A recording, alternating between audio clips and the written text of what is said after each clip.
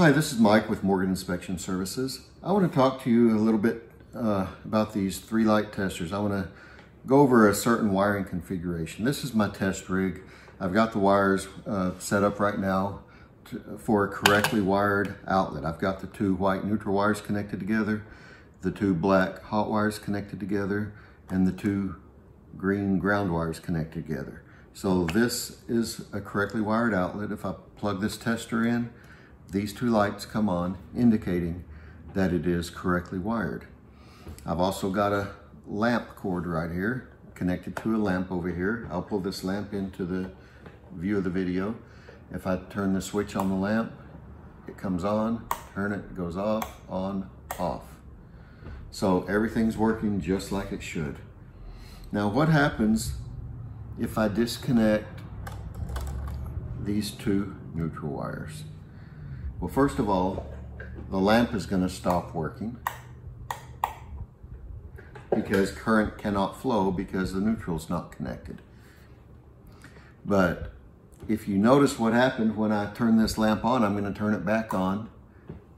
This light comes on. Why does that light come on? It comes on because there's now a voltage difference between the ground wire and the neutral wire. That's because this neutral wire is now live. It's got 120 volts. That's because you've got power flowing through the hot leg of this cord to the lamp, through the bulb, back through the cord, and to this. When you don't have current flowing, there cannot be a voltage drop. So there's no voltage drop at the light bulb like there would be if the light bulb were actually on. Instead, it's basically just a conductor. It's conducting that 120 volts. And you've got your voltage difference as indicated here between the neutral and the ground, and then you've got your voltage difference here indicated between the hot and the ground, and that's what causes these 2 lights. Now, according to the legend on the tester, these 2 lights mean that there's a hot ground reverse. A hot ground reverse is something that you'll almost never see in reality. It's something that just basically never happens. It's something that would be very dangerous if you had that in your home, but fortunately it's not something that's very common. Yet it's one of the configurations called out or shown on the legend on these testers.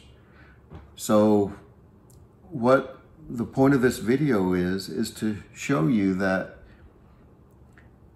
you cannot always trust the indications you get on here. Sure, these tools are good for some diagnosing certain problems and making sure electrical outlets are properly wired, but they can also give you false indications. As in this case, if you didn't know better and you had a indication of a hot ground reverse, you may go start trying to diagnose where the hot and the ground wires got crossed in your house, and you're never going to find it because it does not exist.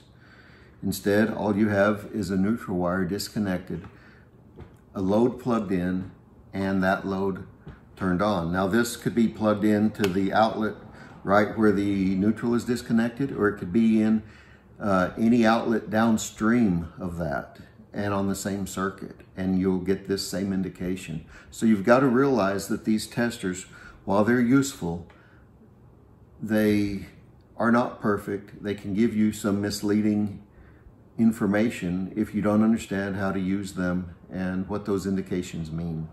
I hope this was helpful. If you have any questions or comments, please leave them below and I'll do my best to answer them. Thanks for watching. Have a good day.